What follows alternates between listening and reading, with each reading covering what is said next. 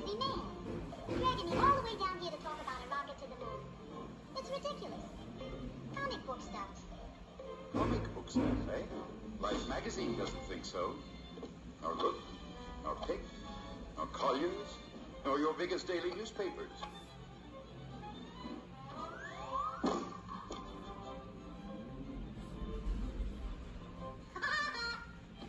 It'll never get off the ground. No propellers. Rockets do not employ propellers. They use jets. So do gas stoves. But they don't fly to the moon. Obviously, you know nothing about rockets. Now, let's pretend that umbrella of yours is a shotgun. Shoot it.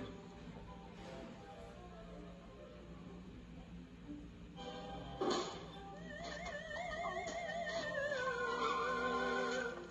pushed me? The gun would have. The charge not only fired out of the muzzle, it kicked back with equal force against the barrel. It wouldn't happen again in 100 times. Shoot it at the ground a few times in rapid succession and see what happens. That same principle applies to rockets. It is the same shotgun kick of the explosives that throws the rockets forward. That kick, incidentally, is quite independent of the air around the rocket. It works just as well in a vacuum, or in outer space, which is a vacuum.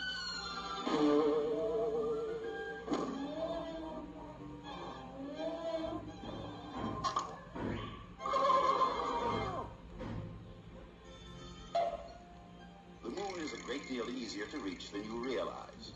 Oh, sure, it's a cinch. Only 240,000 miles.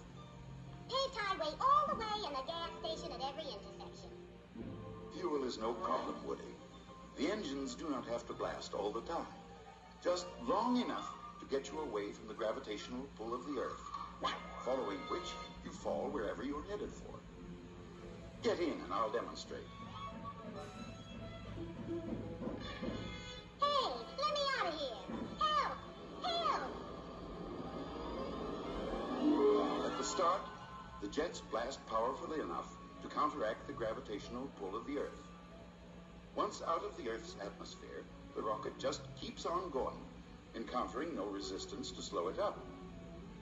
The rocket does not appear to be traveling, but the high speed, or escape velocity as we call it, is about 7 miles a second.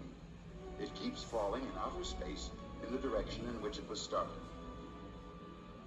Now, as it nears the moon, that planet's gravitational field begins to pull it toward it. Can't hear you, Woody. No air, remember. Turn on your aerial. Hey, no brakes on this thing.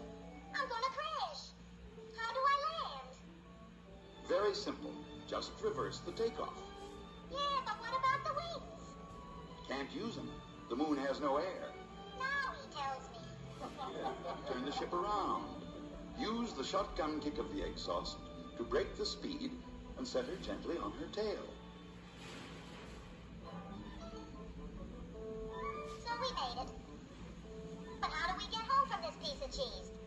Shooting a rocket from the moon to the Earth is a great deal easier than shooting from the Earth to the moon, because it's downhill almost all the way. The V-2 rocket could do it today. On the return trip, we use the wings to glide in, and for economy's sake, finish the landing like this.